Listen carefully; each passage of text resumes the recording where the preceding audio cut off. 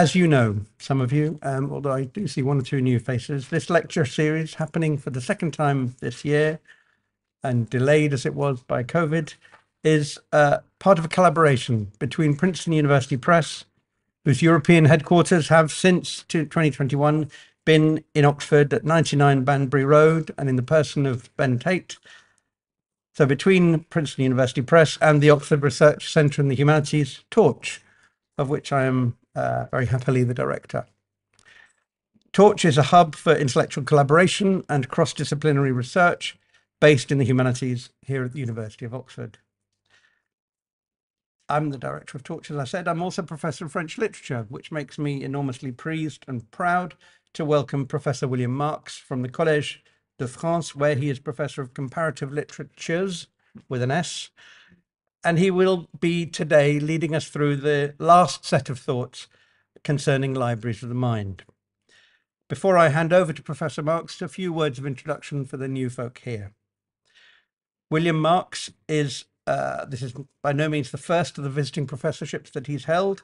Indeed, he's held several across Europe and across the world, from Belgium to Berlin, across to the US, by way of Japan and beyond. He's a member of the Academia Europaea, and his work likewise crosses borders and boundaries, as it addresses the status and value of literature from antiquity to the present day, and as you'll see, beyond world literature. His focus on any given day might be on Paul Valéry or on T.S. Eliot, who he has written about and published on a great deal, and brought many new insights to English readers of his work, or of their work rather. This was partly the subject of a conversation we had with William and Jefferson at Torch a few days ago, where the whole status of being a person of letters between cultures was addressed rather wonderfully for a while. William might also reimagine Greek tragedy. His latest book, The Tomb of Oedipus, Why Greek Tragedies Were Not Tragic, has just been translated into English and was out just this last month. Has a wonderful cover with one of the Sheldonian heads, or it looks like one of the Sheldonian heads, smiling rather than looking fierce. His own writing life and the questions that his boundary-crossing work raises have then also been woven into these lectures over the last week or so. He's off to London, I think, tomorrow already to give some more lectures in London. So this is our last chance to hear him, and he'll speak, as the title suggests, on the World Library or beyond world literature. Over to you, William.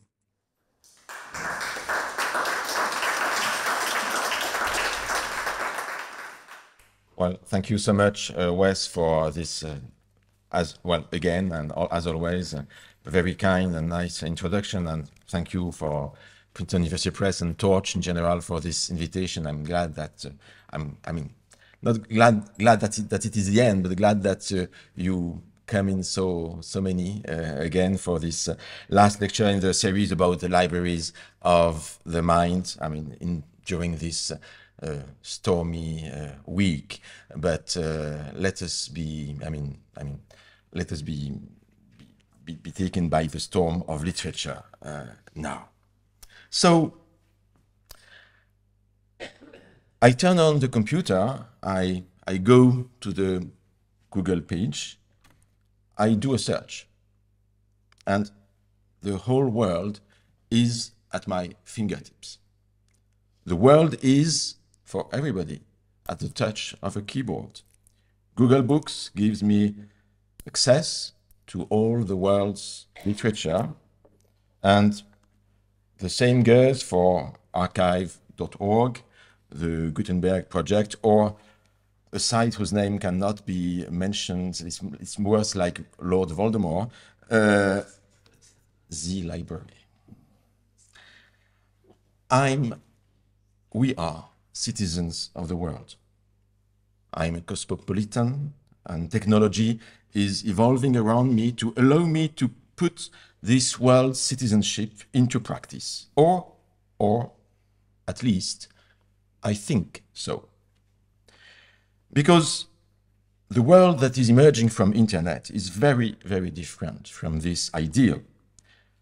Partitioned worlds, social networks, each person is sent back to his or her own little universe, to presuppositions that are increasingly difficult to become aware of, because algorithms do everything to reinforce those presuppositions. Actually, from time immemorial, frameworks have been imposed, making it possible to limit our field of vision and also, at the same time, to give meaning to what was in front of us. And among those unthought frames of thought, there is fundamentally, before algorithms, before social networks, there is fundamentally literature, the system of literature, or the notion of literature, as a constraint imposed to our experience of texts. So may I start with an example? It so happens that for the last 2 years, I have been working on the editions of the lectures of poetics made by Paul Valéry at the Collège de France for 8 years, from 1937 to 1945. So this edition is now, completed. It will be published by Gallimard in January in 2 volumes, 1,400 pages, actually. So it will be a real monument, a heavy one, actually, but at least. But while editing those lectures, I came across this anecdote told by Paul Valéry in January 1940. And here is the anecdote, as told by Valéry. There is the famous story of the emperor who had commissioned a lobster or a crab from a Japanese or Chinese painter, I don't remember. He asked the artist for this work, and the artist told him, "It is not ready yet." One day, the emperor, after 6 months, went to the artist and said, "My crab, where is it?" And he saw nothing. The artist said, "It is ready. Show it to me then." So the artist took his sheet of paper, his brush, and made a perfect crab. He had learned by heart how to make his work of art. And it's during the course of a reflection about both art and works of art. So I am a serious editor, or I try to be, and I tried to find the source of this anecdote. And it proved much more difficult than I thought. Actually, the story was to be found everywhere afterwards. It was to be found in the writings of many French poets in the 1960s.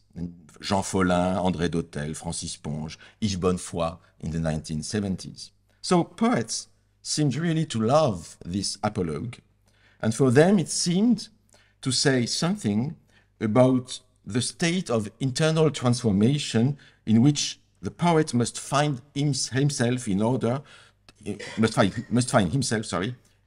to make poetry. And I also found the story in 1960 in the Revue Philosophique, a philosophical journal, and it was an article about the concept of form, both in sciences and in art. But interestingly, for the author of this article, it was not a crab that the painter had to paint, but a rooster. Okay. So it is really from the 1960s onwards that the story seemed to spread in France and in the West.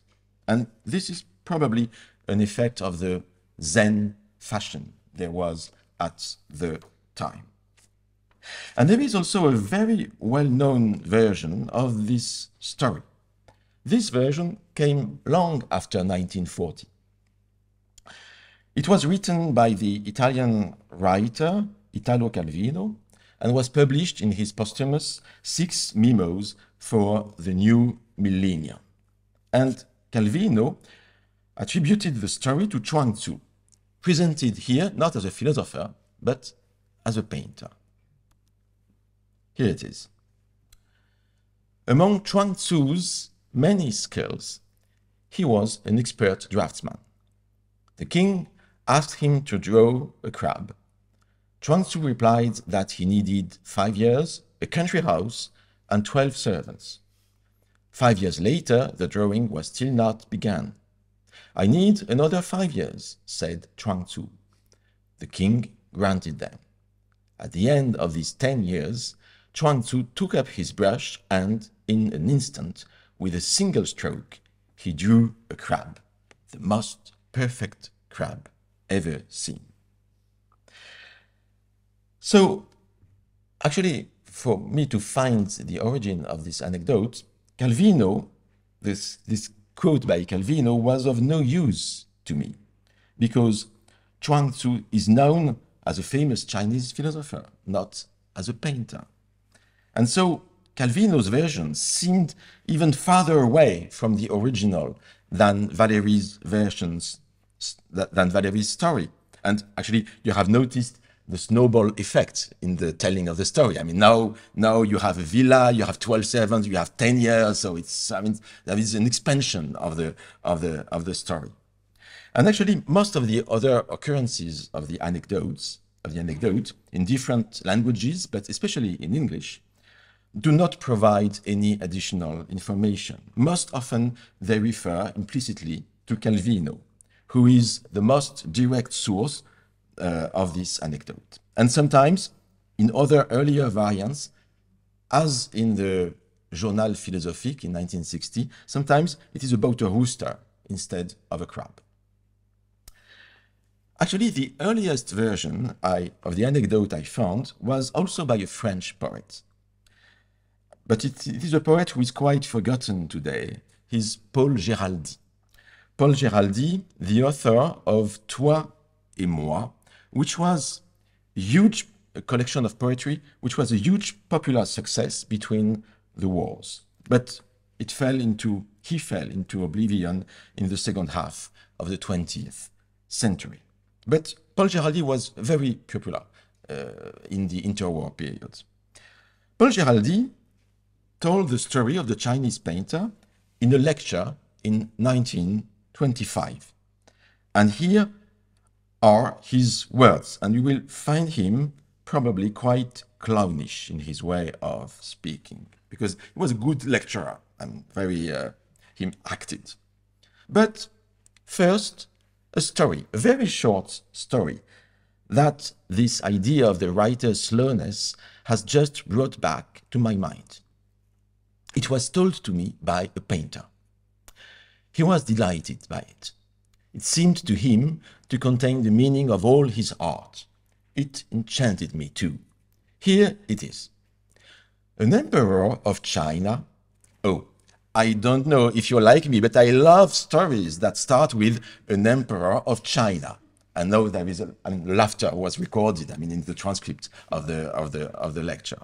So, an emperor of China wanted to have a crab in his bedroom. A representation of a crab conveyed by the brush of a pure artist. He called the greatest artist of his time and asked him to make him a crab. The artist went and sat on the seashore, looked at crabs passionately, and tried to fix their attitudes on paper, and sheets of sketches piled up in his room. After a year, the emperor called him back. "And my crab?" "I am thinking about it," the artist replied. The crab is not ready yet. It needs a little more work." Finally, after 3 years, the emperor, a little impatient, called the artist again and said, "And my crab at last?" "It is ready," the artist replied. "But what have you done with it?" said the emperor. "Why didn't you bring it?" Then the artist asked for a sheet of paper and a brush. He quickly drew a few lines and, handing the sheet to the emperor, said, "Here is your crab," he said. Alas, the time is past for an art so long and so fast, so small and so great, so simple and so learned. Yet it would suit our hurried age, which is overwhelmed by too many signs and too many words. Our own crabs are a long way from that crab, but it is this Chinese man that we dream of resembling. And a lot of applause from the audience. Okay, so obviously this is a little comedy that Paul Géraldy was telling to his audience in 1925. He used this story to illustrate the problem of the modern world being too fast. And interestingly, he was well aware that stories that begin with an emperor of China belong to a fashionable genre of fable, the Chinese fables of the West, as it were, which are perhaps not authentic at all. Moreover, he is the only one to mention his source, but an unreliable source, a painter who told Géraldy the story of this Chinese painter. Actually, I have not yet found the Western textual reference from which this painter mentioned by Géraldy drew his inspiration. But maybe this painter mentioned by Géraldy was himself a fiction, who knows. And I do not know the source from which other authors drew. But there is little chance, in any case, that Paul Géraldy could be the source for all of them, although he may have been, possibly, he may have been the source for Valéry. So, the question is this story a fake? Is it a Chinese fable invented for the circumstances? What is interesting, in any case, it's the variation of the rooster I told you about, which sometimes replaces the crab. And actually, this variation points to the ultimate source of this painter's story. It is a source that is indeed Chinese, but which has nothing to do with painting.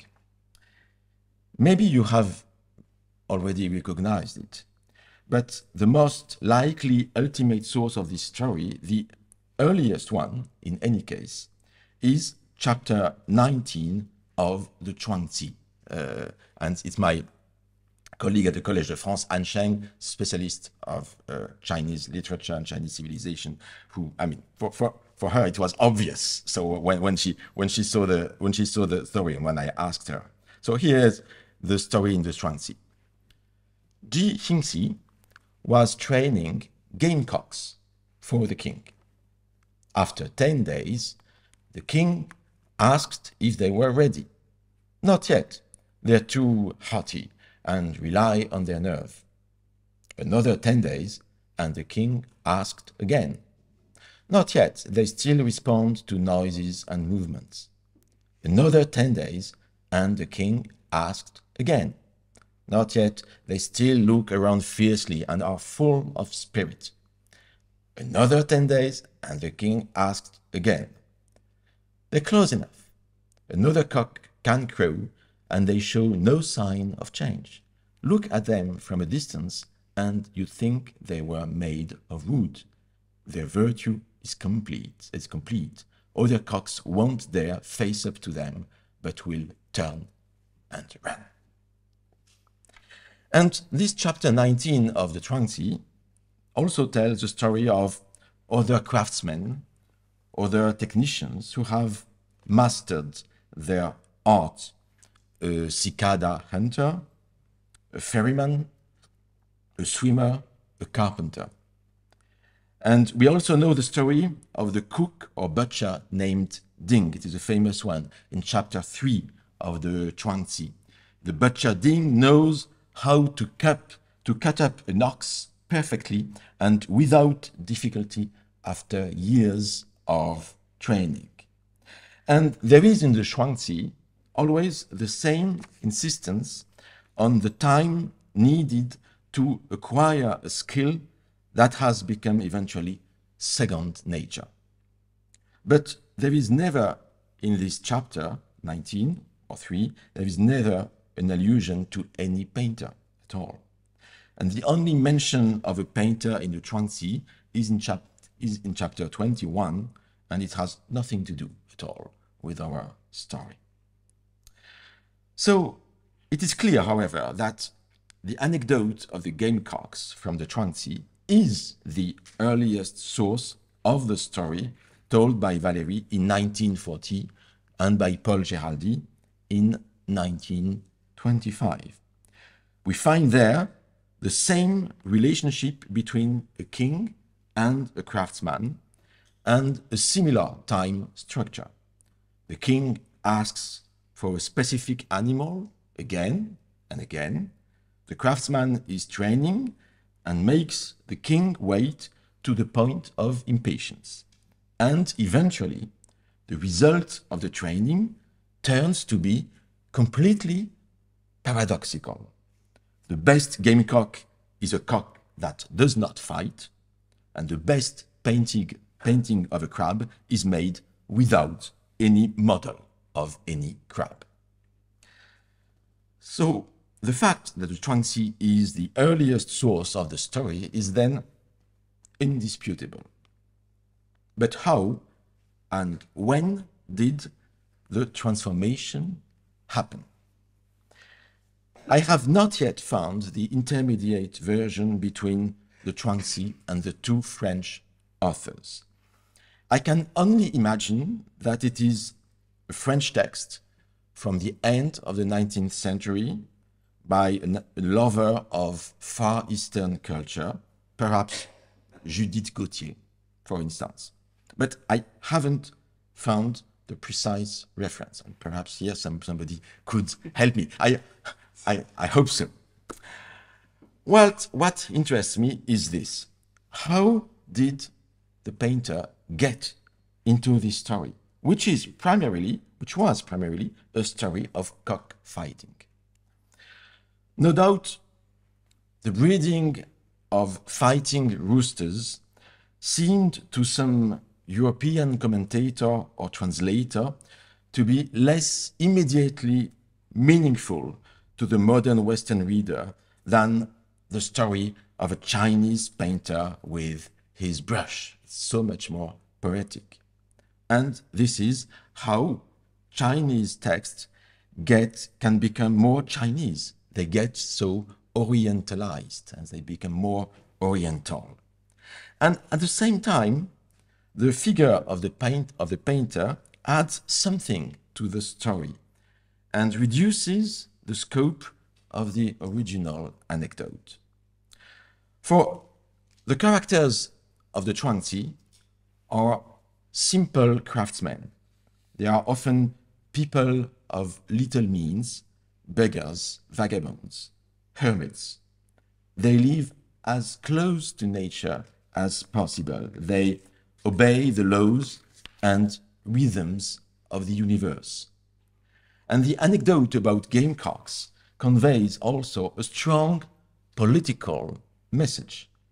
The craftsman shows how independent he is from the king, and he finally gives the king a lesson about war. The best war you could ever win is the war you do not even have to wage. But you have nothing of this in Valéry's story. It is a story about art, and the painter is not a humble craftsman. He's an artist honored by the emperor. And so to go from the little people of the Chuangzi, from these marginalized people, to an artist who is highly regarded by the emperor, is to say something about art, but about European art, about the elite, about recognized excellence. With Valéry's story, we are definitely in a Western world which, at the end of the 19th century or the beginning of the 20th century, with symbolism, for instance, a Western world which valued art, the artist, as a superior being. Whereas the Chuangzi says something quite different, and even almost the opposite. It is marginality, it is asociality, which makes a proximity with nature possible. So in the anecdotes of chapter 19 of the Chuangzi, it is mainly a question of satisfying primary needs, food essentially, and it is not about the luxury of painting. There is thus an almost complete betrayal of the message of the Chuangzi in the version given by Valéry and Paul Géraldi too. What in Valéry is meant as a praise of the necessity of work that leads to artistic excellence, was first, actually, and foremost for the Chuangzi, what was foremost the idea of passive communion with nature, with the Tao, in order to become one with it. It was the idea of finding strength not in oneself, but in the relationship with the environment. In Valéry's story, the painter gets the highest honor and praise from the emperor. But in the Chuangzi, the craftsman dares to give the king a political lesson, a lesson about war. And this is how a Taoist apologue, a political and philosophical apologue, became, with Valéry and other European writers, became a mere illustration of a post-symbolist conception of art. And actually, we could continue this development on the meaning of the Chuangzi, but I will leave it to a sinologist. The passage of this text to the West, its transformation, tells us something, however, about ourselves. It gives us a lesson in reading. It teaches us the difficulty of reading distant texts. The paradox of this story, in fact, is that the real otherness, the real exoticism, is not found in the story about a Chinese painter with his brush, but in the anecdote about gamecocks. But it is such a strong otherness that it was found capable of arousing incomprehension. So a more normal exoticism was substituted to the original story with a painter and a crab. Why the crab? Because the crab allowed the painter to be moved to the shore of the sea in an environment that is more appealing to the Western reader than a farmyard with roosters. And Calvino adds even the villa and the servants and so on, all the luxuries. Exoticism is the acceptable, readable version of otherness. What if we defended the original otherness? But this requires much more effort. In truth, the story of the Chinese painter and the crab is exemplary of a certain relationship we have with the world through literary texts. It is a relationship that is established within a specific system called world literature, a system that allows for apparent, but only apparent, communication between all parts of the world.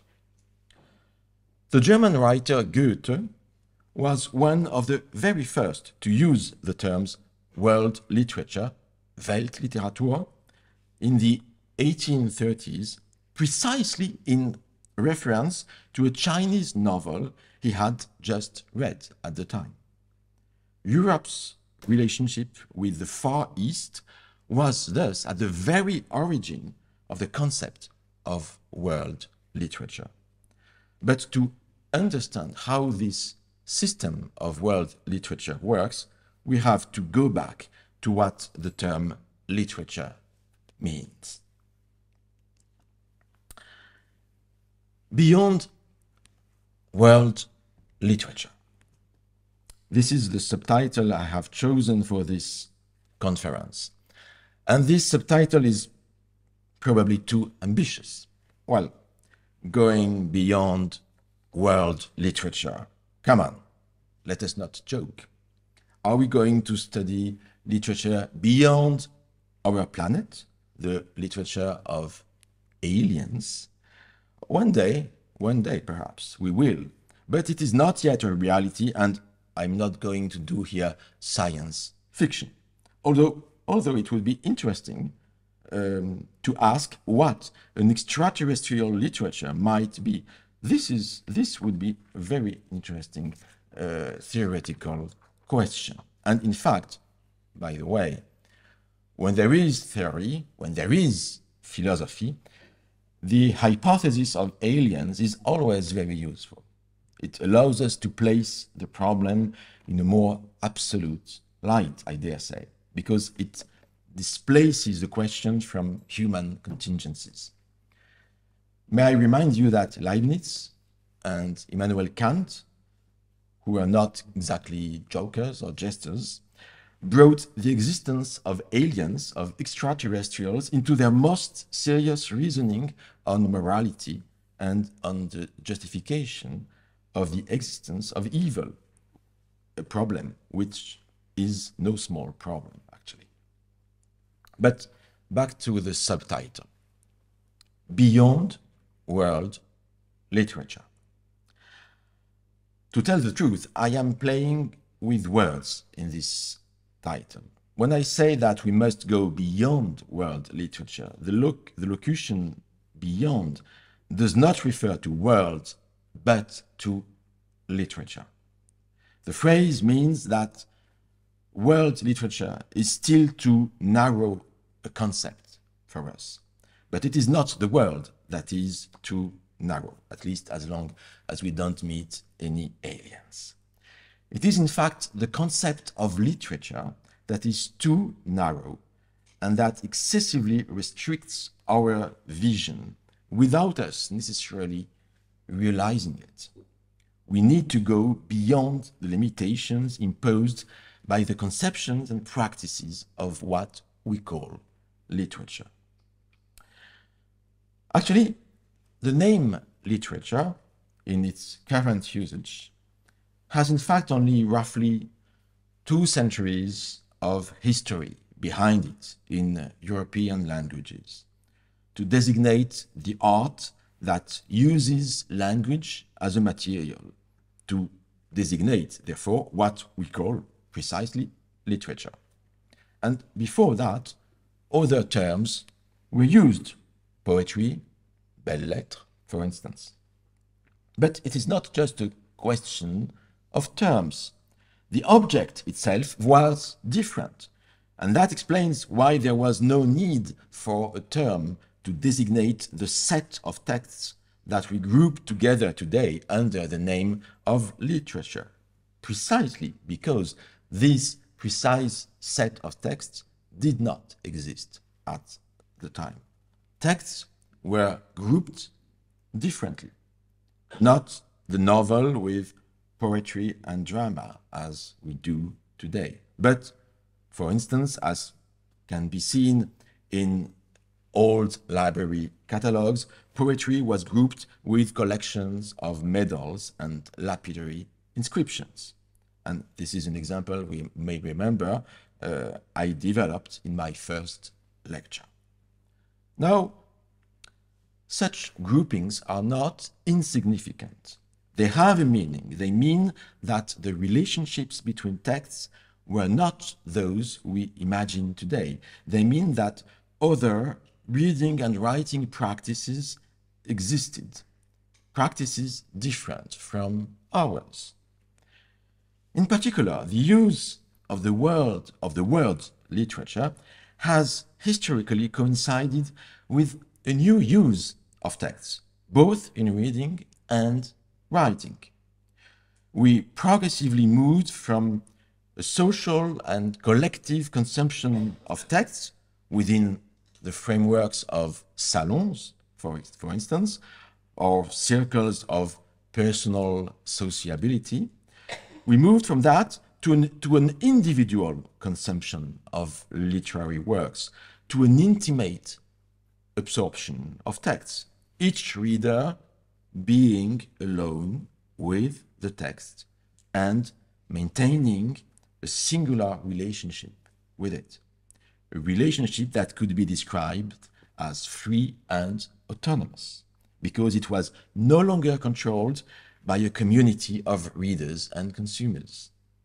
In other words, each reader becomes relatively free to interpret text in his or her own way, according to his or her own needs and desires. And this freedom is all the easier to exercise when the personal link with the author of the text has become more tenuous. In the past, the text was produced within the framework of more or less extensive social circles which shared expectations and values. The text was the product of an identifiable and locatable voice in the community. But in the 19th century, on the other hand, the diffusion of books in an industrial type of production, the availability of books everywhere, in railway station libraries, in reading rooms, and in bookshops, and of course the lower cost of books, meant that the text was no longer linked to a singular enunciation by a singular person. The text, which was accessed primarily through paper and no longer directly through the author's voice, therefore became an impersonal production. And it is easier to assimilate to one's own needs something that has been already freed by the book object itself, freed from its context of production. And another characteristic of literature, although in the narrow and historical sense of the term literature, was the cult of originality, the cult of the new, which was imposed against the repetition of models. Creative freedom became much greater. There were fewer social and aesthetic constraints on the author, and a competition was established where the criterion of originality became decisive. This competition coincided with the creation of what Pierre Bourdieu calls a field or a champ, that is, an autonomous space where writers themselves could define among themselves and with a minimum of external intervention the procedures by which the value and legitimacy of their works are fixed. Privatization and intimacy of reading, freedom of interpretation, impersonalization of texts, autonomization of the literary field. These were the main characteristics of the new literary practices from the beginning of the 19th century. And there is a final characteristic, perfectly related to the notion of world literature. It is the increasing circulation of texts beyond their original contexts. And this circulation was all the more facilitated precisely because the practices of literary reading and interpretation, the practices linked to the modern concept of literature, those practices valued the autonomy of interpretation and judgment by the individual reader, and the source of the text had itself become unidentifiable and impersonal. And thus, any text, even the oldest text, even the most remote, was able to become literature and to be integrated into the great world trade of literature. It was therefore no accident that the idea of world literature of Weltliteratur emerged in Goethe's time, just after the concept of literature itself had crystallized.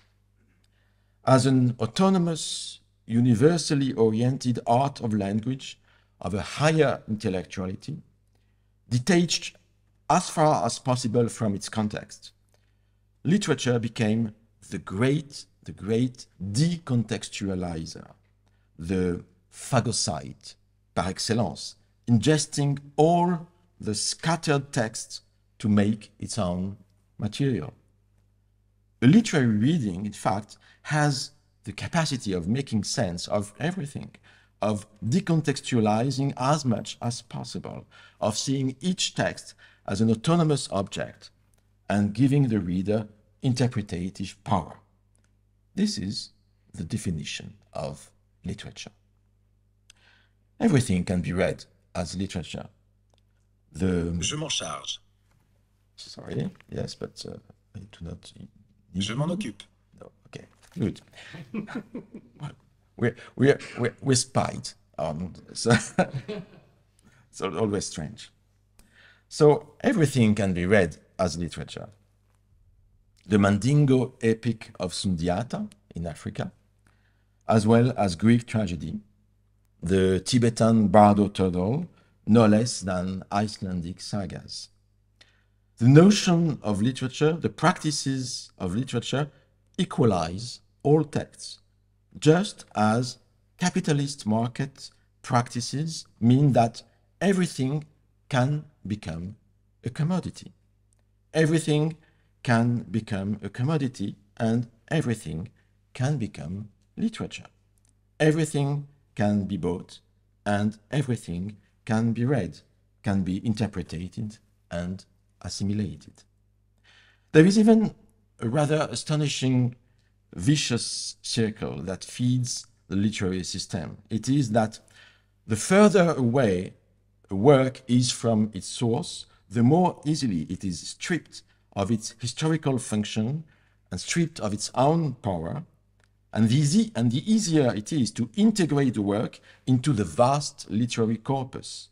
In other words, a distant or ancient text about which nothing is known becomes literature all the more easily because there is no longer any authority to limit the reading that is made of it. And that's what happened with the story of the Chinese trainer of gamecocks in the Zhuangzi.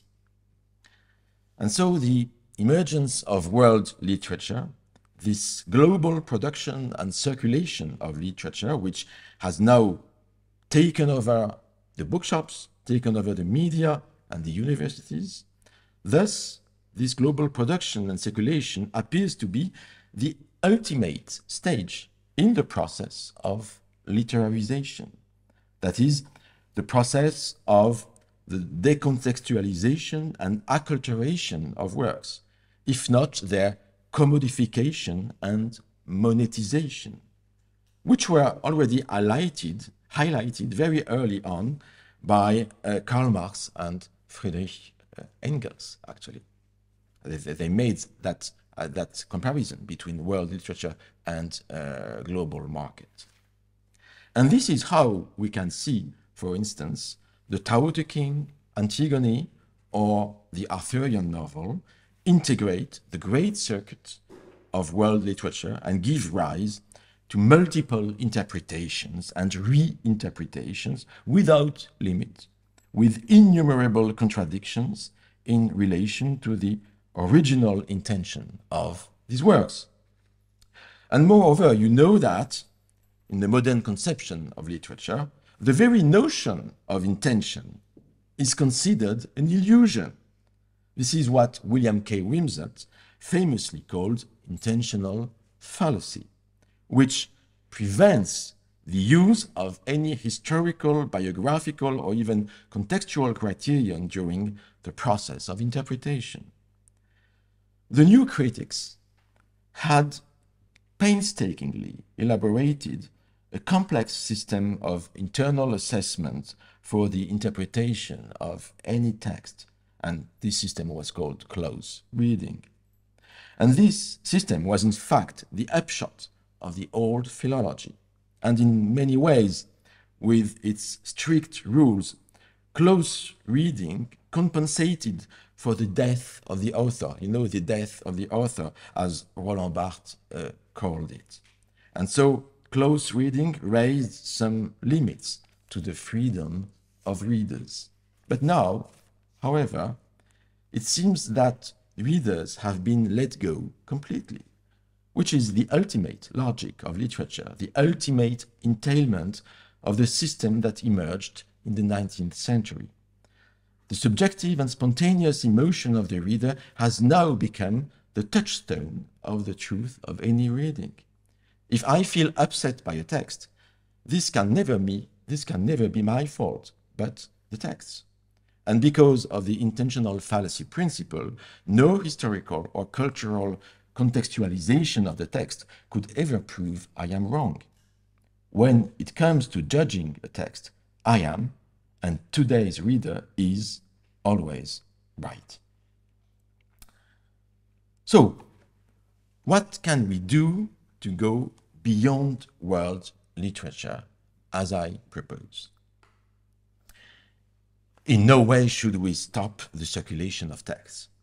On the contrary, it is important that the most numerous works continue to be read everywhere, elsewhere than where they were produced, and that they continue to fertilize the imagination. Cultures, all cultures, are made up of permanent reappropriations by readers and by creators. The permeability of cultures and the circulation of works are a fundamental fact of their history, even if we know the price of these transformations and betrayals sometimes. But fortunately, when it comes to immaterial and infinitely reproducible works such as texts, there is no crime of cultural appropriation. While the Parthenon friezes cannot be admired in both London and Athens, Homer and Sophocles can be read and studied in Oxford without frustrating any Greek library. The Bhagavad Gita can be analyzed here without harming any Brahmin. But these must be generous readings, creative readings, which are carried away by enthusiasm. When the reading becomes negative, when it takes on an inquisitorial dimension, then we must ask ourselves whether we are not trying to place the text on the Procrustean bed of an overhanging and unifying gaze, which is precisely one of the problems posed by world literature. The problem of world literature is indeed that of the reader's overpowering ego, strong in his or her certainties when faced with texts that propose other visions of the world. When one does not have the keys to understanding, when does not have the knowledge of the context, misunderstanding threatens everywhere. A misunderstanding which can be of various kinds: cultural, religious, ideological, anthropological. And there is also the problem of the homogenization of a dominant point of view at world level, a point of view which favors a certain type of text, easily translatable, to the detriment of others, to the detriment, in particular, of those texts which are the least translatable and which are also perhaps, for this fact, the most interesting, because they are the most different from us. World literature should not be understood as a canon, that is, as a selection, but as a library, a world library, an almost infinite world library. And this world library is a library of the mind. I mean, it is something we must build inside ourselves. It is an attitude of the spirit. We must go beyond the limits imposed by world literature to remove our blinkers and humbly enter the world library towards works that do not correspond to our way of life or our way of thinking. It is here that we must return, for instance, to the humble attitude of Saint Jerome, the translator of the Bible, when faced with a sacred text which embodied transcendence and therefore a complete otherness. This attitude is the philological attitude, which consists in documenting the text as much as possible in order to understand what they really meant in their original context.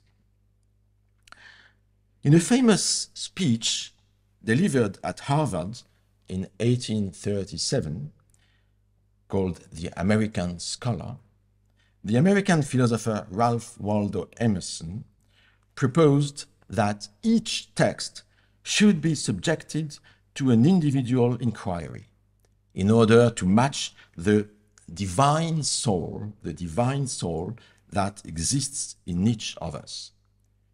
Emerson's view was and is still quite influential, even implicitly, in the current ways of reading. Well, in the system of the World Library I am now proposing, I think we should do exactly the opposite. We should not first subject the text to ourselves, but subject ourselves, at least temporarily, to the mystery of each text we are confronted with. And this could also be defined as the anthropological ambition, which consists in not considering the works as words of universal value belonging to a world canon, but in grasping works as the localized expression of a possible humanity, of a particular social, political, moral, or religious worldview. And it also means seeing in texts powers that exceed those we usually reserve for literature. For instance, when I used to teach Japanese no theater to my students, I first explained in detail the conditions in which these performances are given. I described the actors, I described the masks, the sets, the music, and we read the text of the plays. And this presentation of No lasted several sessions. The students then knew theoretically what No is. They had all the information needed. Then, only then, I finally showed the video of a No performance. And there, systematically, it was a shock. The French or the Western students may have been warned, they may have known everything theoretically about No, but they were stunned, literally stunned at the sight of the show. They had never seen anything like that. It's as if they were seeing theater produced by aliens. Well, this shock is beneficial. It is even salutary for our minds because it shakes us up. It shifts our focus. And it is the same shock that the poet Rainer Maria Rilke felt one day in 1908 during a visit to the Louvre Museum when he was dazzled by an archaic torso of Apollo. I'm going to read it first in German, perhaps to make another language ring here in this hall. Wir kannten nicht sein unerhörtes Haupt, darin die Augenäpfel reiften, aber sein Torso glüht noch wie ein Kandelaber, in dem sein Schauen nur zurückgeschraubt sich hält und glänzt. Sonst könnte nicht der Buck der Brust dich blenden, und im leisen Drehen der Lenden könnte nicht ein Lächeln gehen zu jener Mitte, die die Zeugung trug. Sonst stünde dieser Stein entstellt und kurz unter der Schultern durchsichtigem Sturz und flimmerte nicht so wie Raubtierfelle und breche nicht aus allen seinen Rändern aus wie ein Stern, denn da ist keine Stelle, die dich nicht sieht. Du musst dein Leben ändern. We cannot know his legendary head with eyes like ripening fruit, and yet his torso is still suffused with brilliance from inside, like a lamp, in which his gaze now turned to low, gleams in all its power. Otherwise, the curved breast could not dazzle you so, nor could a smile run through the placid hips and thighs to that dark center where procreation flared. Otherwise, this stone would seem defaced beneath the translucent cascade of the shoulders, and would not glisten like a wild beast's fur, would not from all the borders of itself burst like a star. For here there is no place that does not see you. You must change your life. You must change your life. Du musst dein Leben ändern. The ultimate injunction addressed to the poet by the statue is also valid for each of us, in front of any ancient or distant text, if we ever know how to adapt our gaze. We think we are observing a statue. It is actually observing us. We think we are reading texts, but we are no less read by them. We are judged, tested, shaken, sometimes revolted by them, subjected as we are to their stellar radiation. You must change your life, and you must also change your way of thinking, at least temporarily. You must enter into other customs, other uses, other ways of speaking, sometimes masked by deceptive similarities. Each text encloses an experience. Each text confronts an otherness. But this otherness is not given as such. It has to be conquered and understood through hard struggle.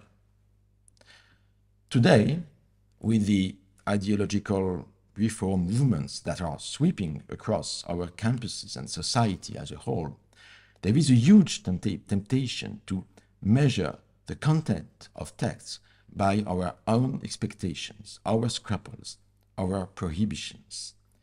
Immense is the temptation to look away from what is shocking when it is not about censoring it at all. And the intention is laudable in itself, but is to develop a superior moral conscience. But are we so sure of this superiority? What if we were to reverse the point of view? What if we let ourselves be destabilized by radically different values? What if, instead of judging, we allowed ourselves to be judged and transformed? Wouldn't it be strange to praise otherness in general and not accept the radical otherness of a different civilization with strange gods and idols? Is it not important for us to know humanity in all its diversity? It is not necessarily a question of approving. It's not a question of adhering. It's just of consenting for a moment to the mystery or to the scandal. It is just a matter of being silent, of silencing one's own repulsions, one's own indignities. And such was John Keats's shock at a Grecian urn in his famous ode. What men or gods are these? what maidens love, what mad pursuit, what struggle to escape, what pipes and timbrels, what wild ecstasy.